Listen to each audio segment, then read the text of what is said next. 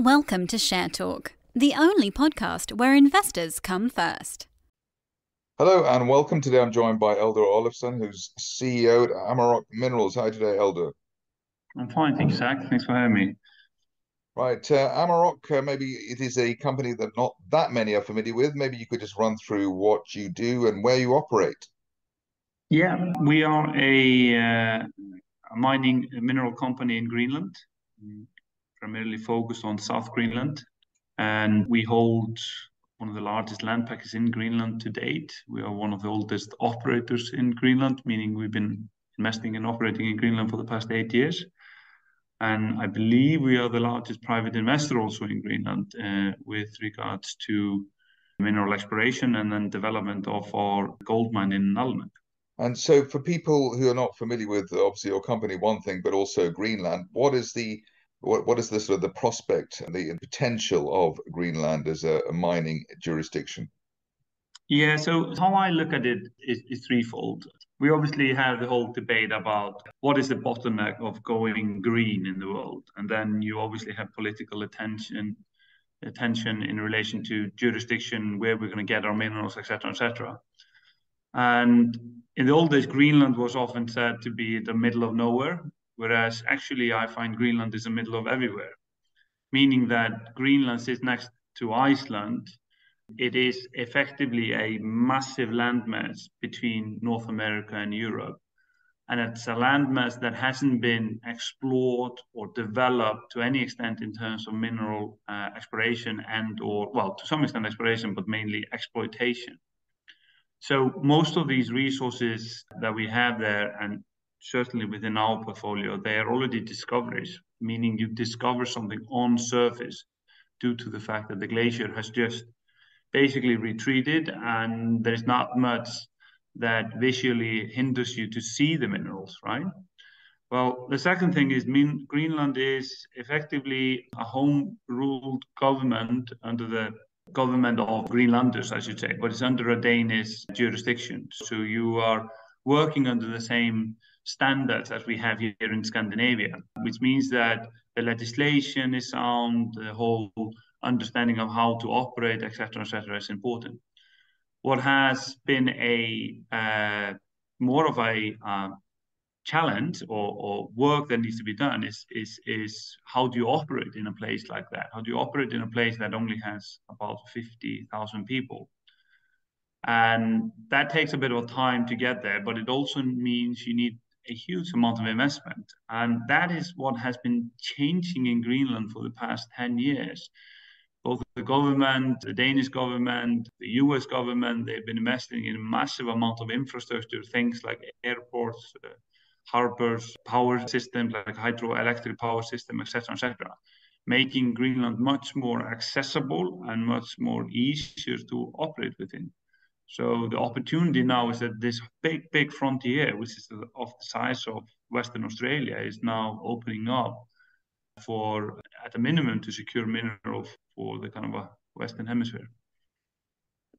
And so, I mean, just to sum up what you're saying, I presume that given that it's like virgin territory in terms of mining, that a lot of the low-hanging fruit is still there, which is not there in more mature mining situations or historic places in the world, like Europe or even in America. Yes, so I would argue that, and effectively, I was on a meeting the other day, and effectively there aren't not many frontiers left. You obviously have places like Greenland, and then you have some of the Arctic, but then you effectively have maybe Afghanistan and Colombia, but obviously due to certain security problems, you don't have as much investment there as elsewhere. So this is a really good place to operate within. And I think as well, like in relation to the whole supply of minerals, is that it's also extremely well accessible due to the fact that the whole coastline has fjord system, which makes it easy to bring product online. And in the day and age, kind of a way how we secure our whole pipeline of minerals, et cetera, et cetera. And you mentioned Denmark. The other added bonus is that you're effectively in a new tier 1 jurisdiction. Correct. So the legislation has been set up correctly. They only put it up in 2009, and they made some amendment in 2012, and then again only a couple of years ago. But it follows all of the standards in relation to how you pay taxes, royalties, the salary level there is similar to what you have in Scandinavia, etc., etc. So it's a stable and good jurisdiction to operate within. But what I would argue as well is that when I started operating in Greenland, or I say but the team here, I had criticism when people said, how are you going to operate? There are few people who live there. How are you going to build up your mine, etc., etc.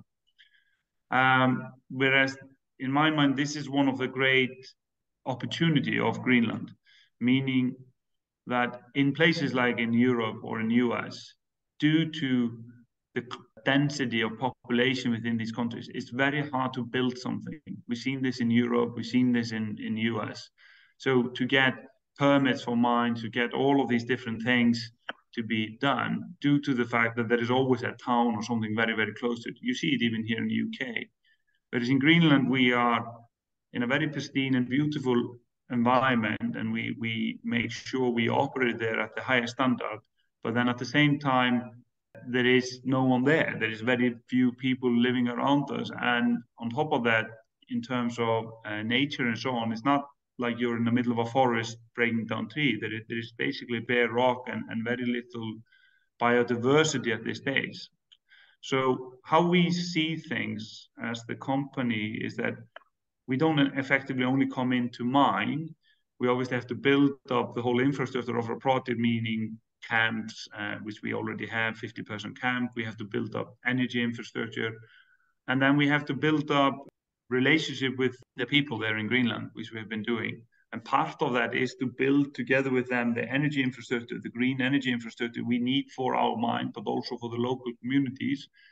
So we often say we mine for the short term, but for the longer term, we're actually leaving something behind and taking advantage of the fact that we have infrastructure that we are setting up, which is non-existent today, which makes it quite expensive for the local population to build up a greener future. We can do two things there for the short term and for the long term. When I speak about long term, I'm talking about obviously tens or even hundreds of years, right? That sort of brings us neatly to where is Amaroq now in terms of what it's looking at, what its activities are, etc.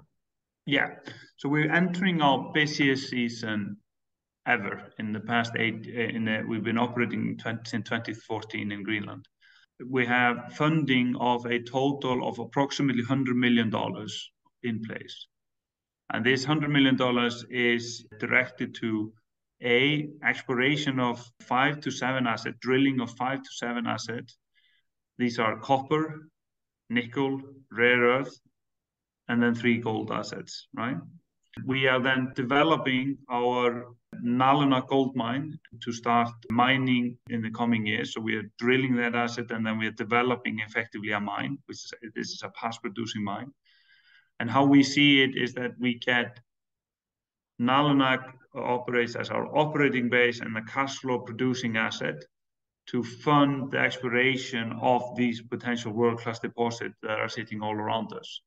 So we're well funded. We have a cash flow on the horizon, and then we have this fantastic potential of world-class minerals that we are actually drilling this summer on this year and as well for the next 2 years, which makes it, in our mind, a very exciting opportunity. And I think we are the busiest, or if not the most busiest company that ever worked in Greenland so far in terms of meters drilled, in terms of investment, in terms of a portfolio of assets that we have within our remit. Okay, so currently you've got a market cap of over 100 million. So obviously the market is aware of the potential of your company. How much do you think that reflects, the current market cap reflects what you could achieve? Well, you're right. I mean, we're always going between currencies, but we have a market of 100 million. We have a liquidity of approximately the same, or cash, or access to cash of approximately the same, which means that we think we have a huge potential to increase value here. The work in Nalunaq, which is to bring that into cash flow, will immediately give us a move from being a developer to effectively a producer. And then we are then drilling every single year all of these assets around Nalunaq, and then we use Nalunaq as an operating base. So as soon as we are funded to cash flow, then all of a sudden you can start putting your focus on all of these satellite deposits around us. And the value of those assets in our mind should be much, much greater. And we are obviously also unlocking that value by drilling that, we feel, right? So you think that even though obviously it's a decent market cap now compared to many, maybe your competitors in more long-standing jurisdictions, the inflection point for the business will come in the run-up to production, but also with further drilling and proving out your assets? Yes, we're just entering a whole summer of drilling here. So that means more ounces. We're building up our resource base. There's a massive growth in the resource grade, we feel, right? But then secondly, we're really well capitalized, and we have access not only to the London market, but we also have an access to the Icelandic market that we just got listed on. And we have been contemplating going from effectively what you would say a AIM market in Iceland up to a main board listing in Iceland, which should give us hopefully much more liquidity within the company and allow institutional investors to further participate in the company. So there are several inflection point here for the company going forward, not only within the company what we do with the capital we have so far, but also in terms of liquidity and accessibility to capital that we have at the moment. You're obviously going to be busy going into the summer seasonally anyway. What's the aspect of your projects that you think investors should be following most keenly? Yeah, so I think the baseline for all of this is the Nalunaq gold mine, and we have a resource there of 320,000 ounces at 28 gram per ton, making this mine one of the highest grade gold mines in the world today.